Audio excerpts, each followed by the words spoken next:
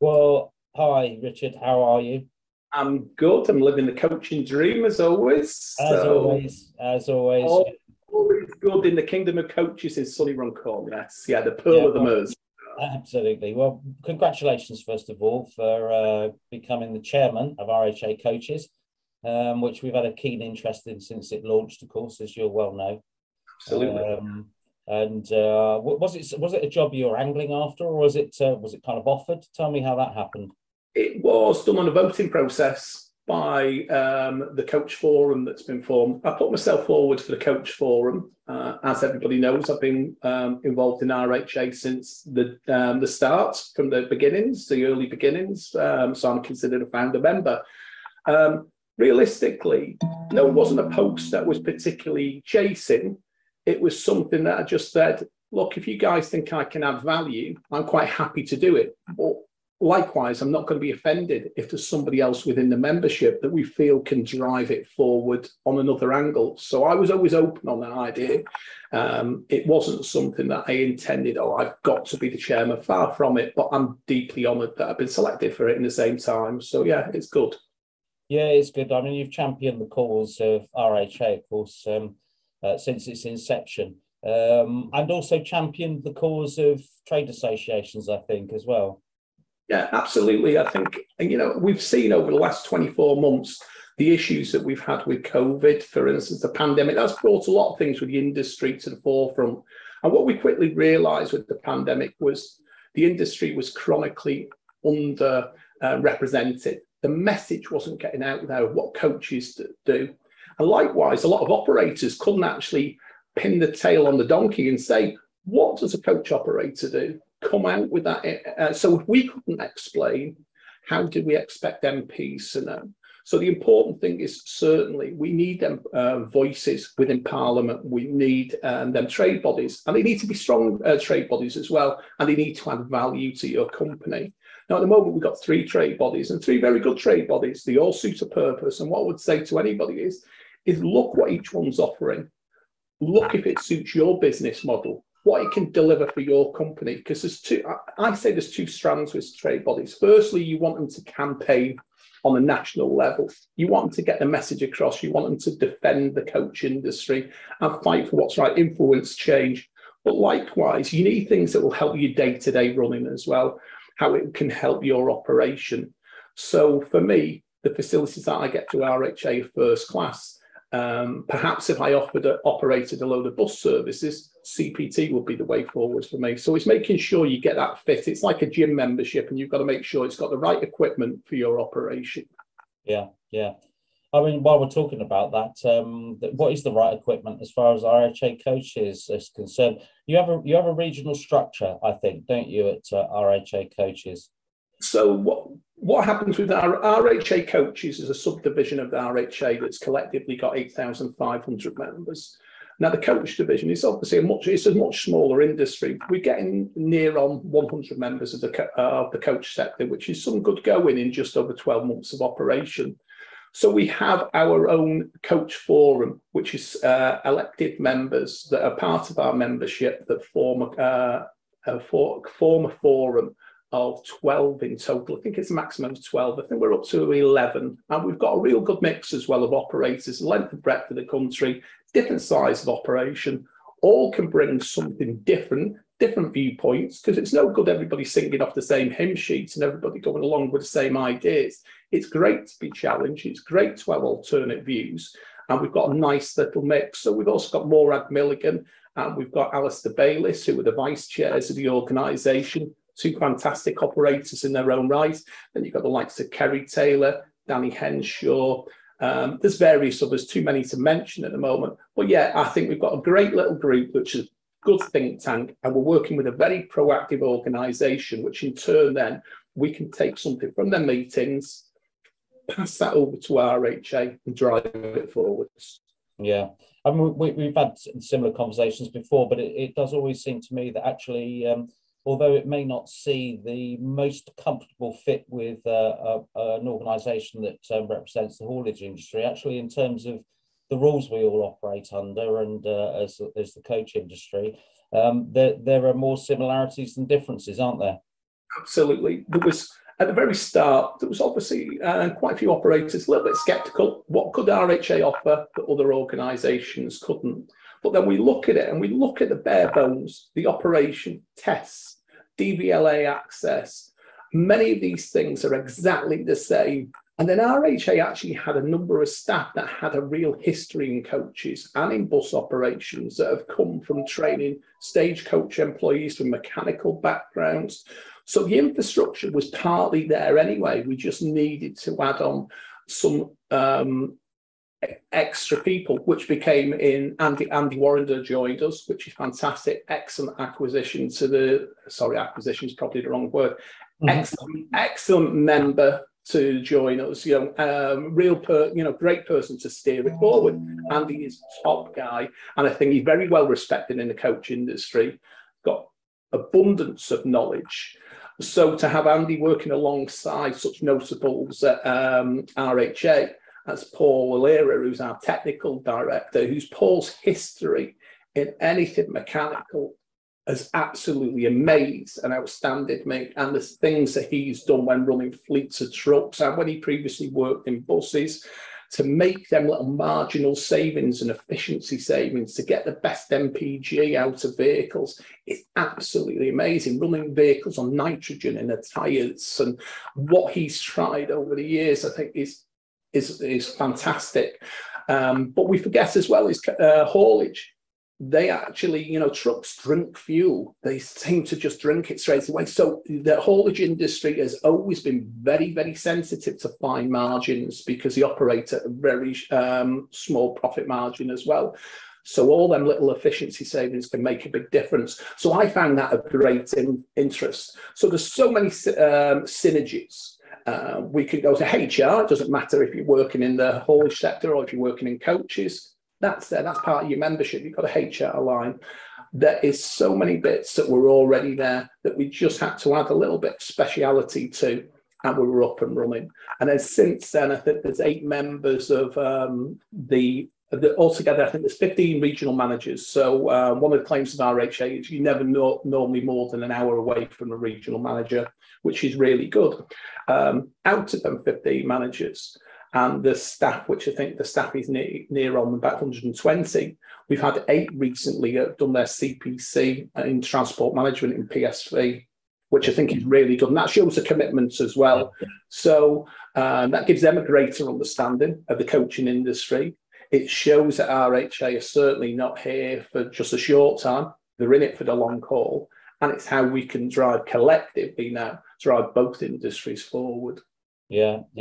Similarities also, of course, in driver's hours and all of that within the haulage industry. So I can see, of course, that they've amassed a lot of expertise as well in fending off attacks on access to cities, haven't they, with CAZ and the like. So that'll be useful to the coach industry going forward. They've done a tremendous amount of work on these emission zones that have been set up, and they have won for their members some major concessions. That can only be good for coach operators. It gives them time to plan ahead. We know that net zero is not going to go away, but if it's a more graduated approach, and also the powers of be these metro mayors, these devolved government, understand the issues that the coach industry faces and the haulage industry, we'll hopefully see something that more fitting that operators can prepare better for, rather than just having something thrown at you, another set of rules. This is what's going to apply irrespective in December 2023, and you've just got to run with it. So yeah, they've had some major wins on that side. There's still a lot of work to do. We're engaging all the time. Tomorrow evening, I'm with some of the chaps from RHA and Backhouse Jones, and we're meeting Andy Burnham. We're at an evening with Andy Burnham. So it'd be nice in a more social environment, have a little bit of a chat with him as well. A few weeks ago, I engaged with Steve Rotherham's office, and again, that was with the RHA, and that was very interesting. Their approach to the Merseyside City region in how they're going to work with hydrogen and electric. And maybe because they're a haulage hub as well and a major port, they're really looking at hydrogen as well, and they're introducing some hydrogen buses. So we're seeing they're looking at a real mix of technology. So it's good to get these dialogue and these discussions going from the very start, rather than waiting, being reactive. being proactive, because you can influence change from the very start. And one of the things I've always thought with the emission zone in London is the coach industry in particular only reacted when the change come. There was never a period of trying to maybe educate whoever the mayor of London was at the time to explain when these things, when these were just proposals, to show the actual benefits that a coach can make. So the regulations come in, and once the horse has already bolted, it's very hard to do anything about it. Yeah. If we would have courted them from the start, maybe some concessions could have been seen for coaches, because it is a very clean form of transport still. We know the figures that are always branded about is 49-seat coach takes off around roughly 15 family cars. So that's making a major difference to the environment just based on a Euro 6 vehicle. But now we have the crazy scenario that we're driving into London. We're in these Euro 6 vehicles, but there's nowhere to park. So you're burning more diesel up, driving round and round. And it's just a shame at the very start we couldn't get that sort of engagement. And that's not putting figures at anybody. It's just, I just think it's much easier to influence when you're involved in the discussions at the start, rather than something's firmed up and then you're trying to change because you find it's not fit for purpose. Yeah, absolutely. And of course, it's getting that message across, isn't it? That coaches are a solution to the problem of congestion and pollution rather than the problem themselves. And it was quite gratifying, I thought, during the Queen's funeral, that that instruction went out to dignitaries across the world that they were to use the coaches provided to take them to and from the venue. So it just goes to show that you know, the message does get through, and people do realise that you know, that coaches can resolve a congestion and a people movement problem very easily and very flexibly. Absolutely. Most of the biggest events that have happened in the country, coaches are always the backbone of it. They form part of the passenger logistics, with its festivals, with its events where dignitaries, as you've just mentioned, coaches form such a part of it. And we just need to make sure that we're shouting that from the rooftops, not being shy about what we represent, what we can do, and the difference that we can make. Yeah, absolutely. I mean, at the moment, of course, just to change in tack slightly, this industry is not alone. In fact, I think businesses across the country must be petrified of what's going to happen when energy bills begin to rocket upwards, and you see stories of pubs with projected £35,000 energy bills, which clearly for small businesses like that would be unaffordable. And of course, the government has stepped in now, and we do know that they're looking at ways in which they can mitigate kind of half the energy costs for companies. Now, I'm just wondering how power hungry in terms of energy, in terms of gas and electricity, are coach operations. Our particular operation is our heating system is kerosene based. So I'm quite fortunate that it still is. While the cost of kerosene has gone up, it's certainly not gone across the unit cost for electricity, the proposed rates. So in that respect, our heating largely unaffected. The electricity costs, my fixed term contract had actually just come to end of October, and negotiating my new one, we're looking at about 2.5 times as much the charge that we were paying beforehand. So yeah, it's a substantial increase. Yeah. Depending on the operator, depending where they're situated, they may not have access to kerosene, may not have access to gas. It may be purely electric, maybe purely the heating is purely gas.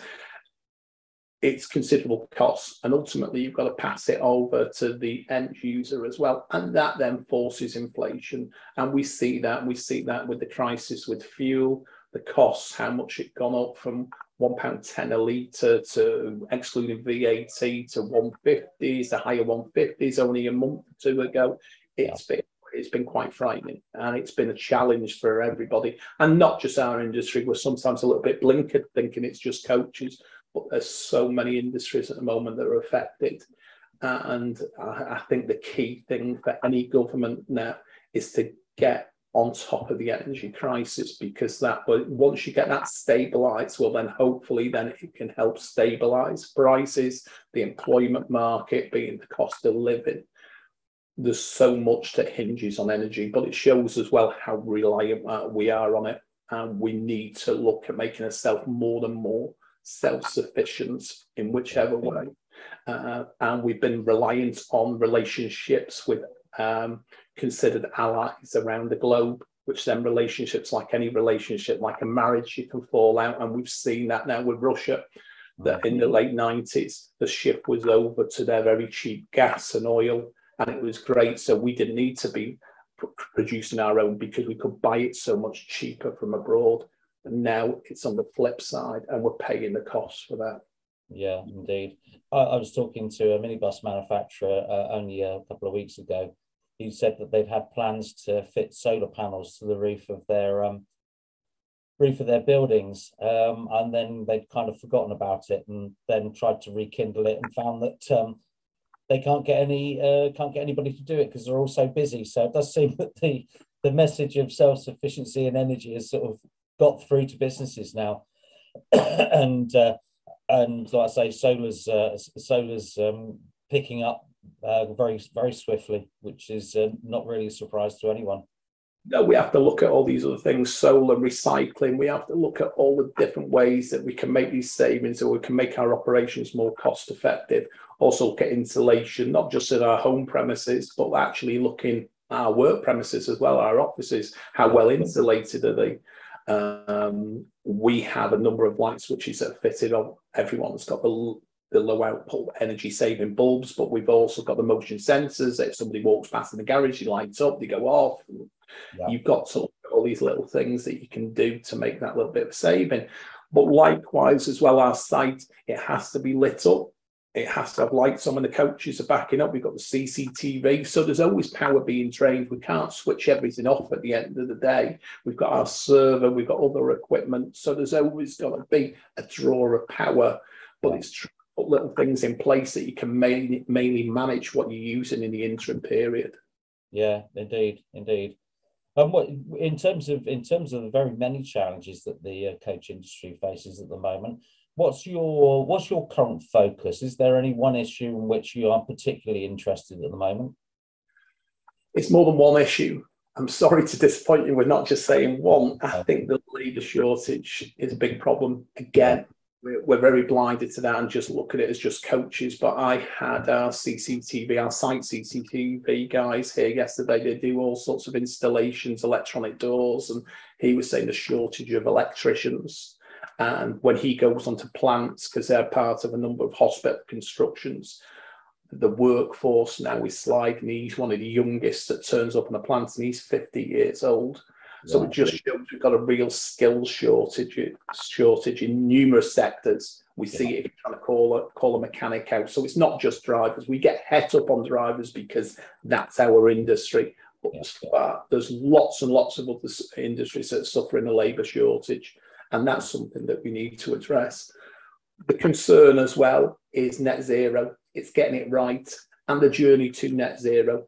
Lots and lots of people are focused on, we just hear the end goal, 2040. We just hear these figures that are mentioned all the time.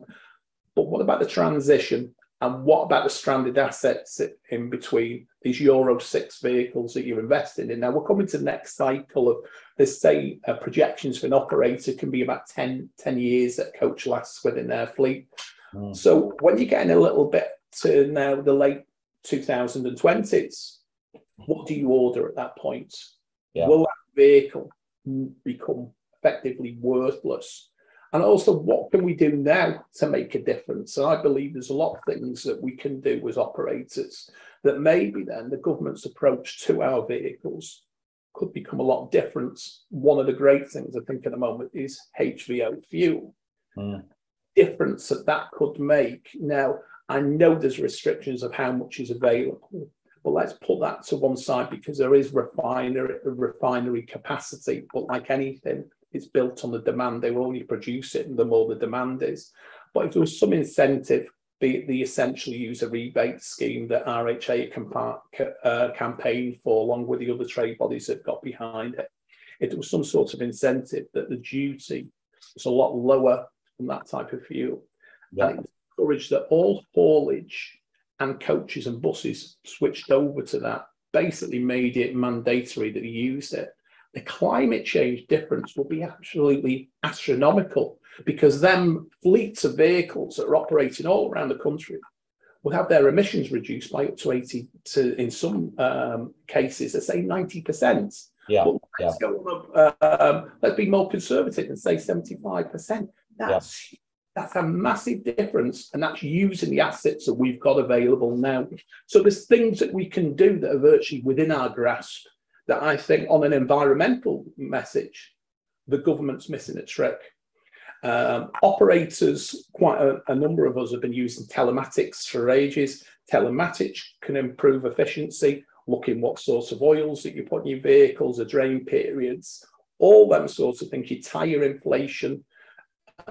That's very important because, again, it gets you that increased MPG. And one of the things that I've recently had a successful trial on and done all my fleet now, all my coach fleet, and going over to minibuses, is a system called Fuel Active. And Fuel Active delivers on our fleet, it's showing an average of 7% MPG increase, which equates to the same reduction in CO2 output. Yeah. So it's a win-win situation. It's a very simple bit of technology that's you're not having to connect to internet. It's not digital, it's purely analog. Very simple system designed actually for plant equipment where they were suffering from dirty diesel in the quarries and various other climates that were hazardous and were prone to dust and dirt. So it was designed for them. But what they actually found as well is it was improving the performance of vehicles. It was actually increasing how much either the engine was running on diesel, because plant vehicles are mainly stationary, or indeed increasing the MPG. So it's a fantastic system, and I've already seen it delivering big results for us. And by the end of the year, hopefully we're going to have all our minibuses fitted too as well. So that's a concern. I think we can do something now to make a difference, but also we've got to be influencing change and how it's supplied. It's all well and good to say there's some fantastic electric vehicles out there, which there is. Yutong's vehicle is fantastic, and they have now worked on a mobile battery charger. So they're coming up with bits of solutions, but we need more than that. We need these charging points around the country. We need to look at these areas. What's accessible, what's not? Are we going to have a mix of hydrogen?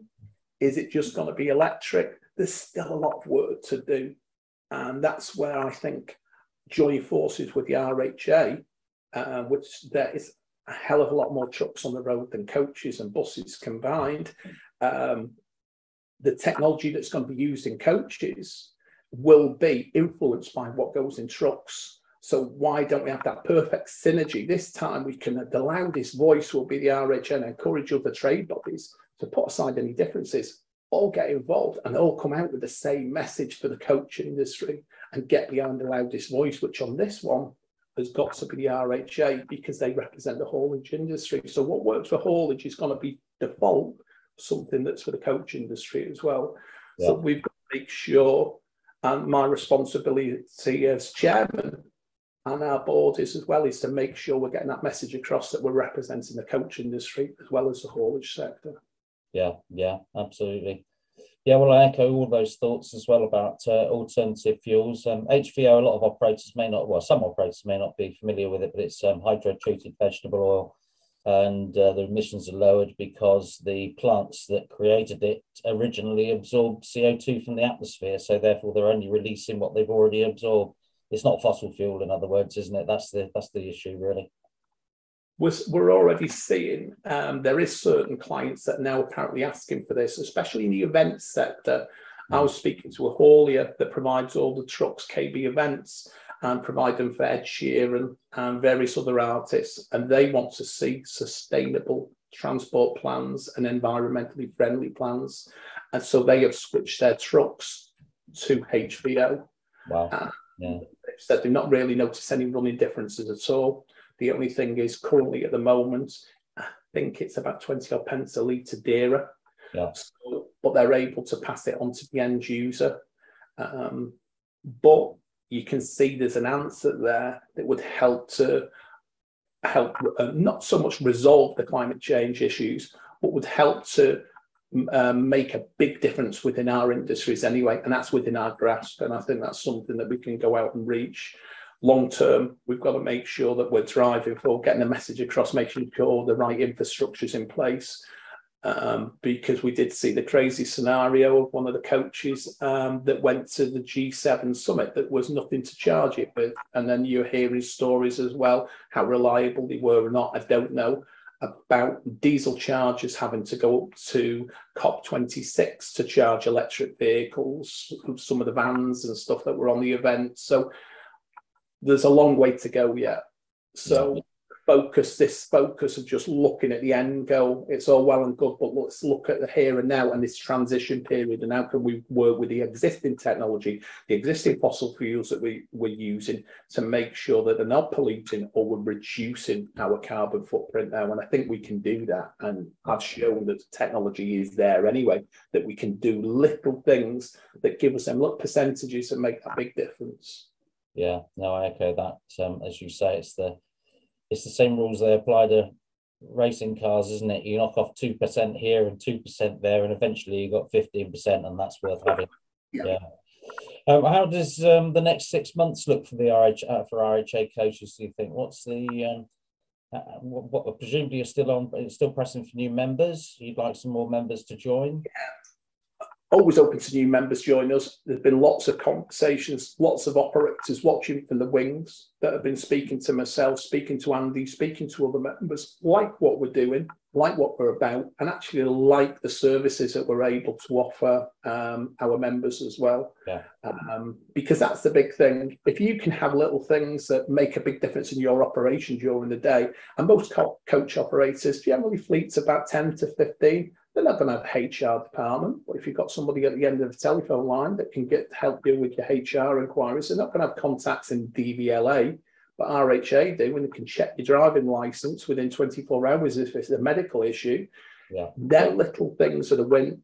Plus also then the savings that you can make, because they have a number of partner suppliers that are branded as RHA. So the TrueTac analysts, that's also RHA. It's exactly the same equipment, micro ice, and you get a very good deal by going direct to RHA as well. So there's a number of different products out there that you can source through RHA, and they all make them savings. So if you add up a few £100 on this, your fuel card's a little bit cheaper, M6 toll tags where you can get a little bit discount on as well. Again, all these little things make a big difference to your day-to-day operation, and that's an important thing. Anybody that engages with the trade body, they need to look what can it deliver for their business and how it can potentially make things just that little bit easier for their day-to-day operation. Yeah, absolutely. So within on that subject, are there any ways in which prospective RHA members, RHA coaches members, can dip into a meeting or see what you do sort of firsthand? Yeah, we're looking again. We held a number of open webinars, if you remember, and they went down very well. And we're looking about opening some of them up again and doing a little bit of the story so far, what RHA has been up to, where we're heading, and getting that messaging across. And probably the time is getting right now to do the next series. We're always open to people speaking to us. I know Andy has spoke to many, many operators over the past 6 to 12 months, giving advice, not RHA members, but we're here to help the coach industry. So we're not going to close the door on anybody. Yeah. If they want help, if you have advice, get in touch with us. Yeah, well, do let us know about the webinars as well. We'll make sure that we have notice of them in the magazine or online, so everybody can join in. How are things at Anthony's these days? Been a busy summer. It's been a very busy summer. It's been a challenging 2 years, to say the least. I never would have thought, we rewind the clock to 2020, that I would be on BBC Politics Live and speaking to Baroness Fear and all these weird and wonderful things. But that's the way the industry has took us. It's great to see the industry has picked back up again, and it's fantastic when I see other coach operators doing well. Who would have thought this 18 months ago? It seemed to be one long saga that wasn't going away. Anthony's travel, we've always had the benefit of good foundations and the fact that we've been trading for so long. So we were able to weather the COVID storm probably a little bit better than some other operators, mainly because we were doing essential contracts all throughout them periods as well. So even in the peak of lockdown, we were still half operational, to which I always remain very thankful and very humble that we had that work. Moving on now, bookings have been through the roof. Inquiries, maybe a little bit of a pent-up demand because people haven't been going to these events before and they've all been cancelled. Confidence is higher now. We face some of the same problems that other operators face, that maybe you've not had the pool of drivers available that you used to once have. Although we're finding that we can work smarter. It's not so much work harder, it's work smarter. And it's getting the best value out of vehicles at the time where we can maximise the staff. So at one time, we used to be quite concerned if we didn't have the fleet out on a Saturday. Now, because the trading model slightly adjusted over time, it doesn't really matter if not all out, because if we're getting the right value on some of the other hires that we're doing, and we're able to make the right efficiency savings as well, we're actually seeing the bottom line go up, instead of going down, because we're not being busy fools. The important thing is to work smart, work hard, but work smart as well. Yeah, absolutely. I hear the same from other quality operators like Anthony's Travel. I'm sure there are a lot of operators out there who found a very similar thing. Thankfully, prices have firmed up a little bit, and there's really no need to go all out for on price to win work, which is one of the small benefits of the industry having shrunk slightly over the period of the coronavirus epidemic, pandemic. So yeah, it's a strange bonus to have, but it does seem to have affected business that way. We're also with the cost of living crisis, with inflation, it's very well known that costs are going up. Yeah. So at one point, you used to really struggle to go back to a client and put a hire up even a minimal amount, £5, £10. Now, you pretty much accept it because they've read in the papers, it's all over the news that costs are rising. So long as you're not taking advantage of the situation, you are able to increase your prices and maybe start getting round about the margins that coach operators should have been for their investment, because it's a very hard industry. It's a great industry, but it's very challenging. You've got to love the industry if you're a coach operator. You know, there's many bald coach operators out there that have probably been tearing their hair out at night. You know, there wasn't it's a tough industry to be in at times. So it's right that we're starting to see getting the rates that are right for the investment and the time that it's taken for these quality operators. And it's great to see lots of coaches out there again. And you mentioned before about the funeral. One of our members, Grange Travel, was on it. I seen pictures of their flight. I thought, what a fantastic advert for the coach industry. And it shows, and if it's good enough for dignitaries and if it's good enough for royalty, well, certainly Coach Travel, then it's good enough for everybody, isn't it? It is indeed. Well, look, thanks for that. Really appreciate it, Richard. It's always good to talk, which is also a great recommendation for joining any trade association. As you say, I think pick the one that suits you, but the value for money from trade associations is still there, and those messages that need to get across still need to go. It's really good to see that Baroness Veer stood in post, so at least we've got a little bit of continuity from transport ministers, which they usually change as often as they change their trousers. So rather good to see that Baroness Veer is still there. We may not be, some operators may not be our greatest fan, but that kind of continuity means that we can, you know, work on the messaging, yeah? Well, a period of over the last 24 months, Baroness Veer has certainly been educated about the coaching industry by myself, by numerous other coach operators as well. So that's good. So she does understand the industry a lot better than she did 2 or 3 years ago. So it can only be a good thing. We need to build on that and move forward. And a funny little story about Baroness Veer is one of my meetings with her, I was asked to attend a meeting along with Graham Vidler of CPT, and there was a couple of people from DFT on the call. So yeah, I was quite happy to accept. I stood in last minute.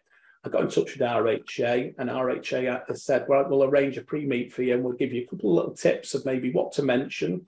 Right. So I've got Rod McKenzie on the call, I've got Paul Munbury, and I've got some of their policy team. So they're going through that, actually saying to me, what do you want to mention, Richard? And that's one thing RHA are very good at. They don't tell you what to say. They want to go with your messaging.